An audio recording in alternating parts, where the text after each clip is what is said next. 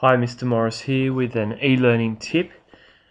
Prior to getting your laptops imaged, if you have your computer connected to your home wireless, I can show you a quick and easy way to export your wireless profile onto a USB. When you get your laptop back, then you can import that profile onto your new laptop or your new laptop image, and that will effectively get you connection to your home wireless again. If you go down to the Intel wireless control panel here and double click on the settings there,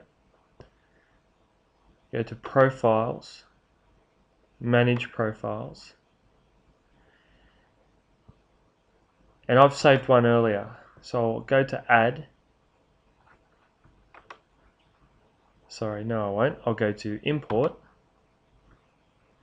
and I've saved one on my USB called Chris at Home, and I'll import that.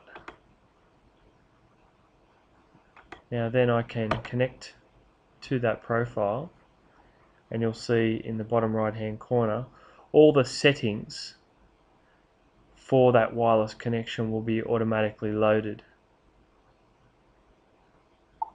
and it will connect to my home wireless. Now to export that, you simply plug a USB key in or your hard drive, click on the profile, go Export, Browse,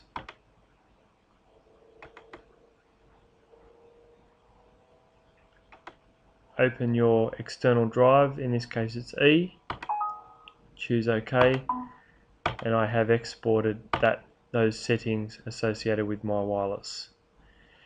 That's the quickest and most effective way of getting wireless back onto your laptop. Hope you enjoyed it.